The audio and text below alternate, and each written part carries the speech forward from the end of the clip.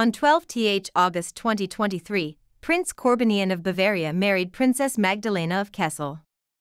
The religious ceremony took place in the castle church on the island of Rügen, the bride's home. The wedding ceremony was attended by friends and family.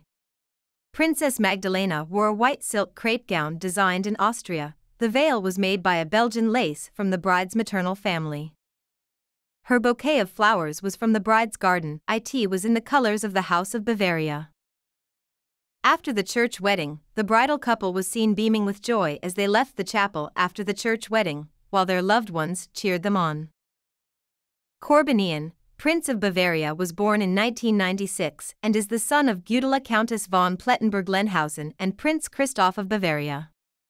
He is the grandson of Prince Rasso of Bavaria, who died in 2011. His grandfather was Crown Prince Ruprecht, the last heir to the throne before the abolition of the monarchy in Bavaria. The bride is the daughter of Marco von Kessel and Maria von Stockhausen. The bride belongs to a noble family from Thuringia.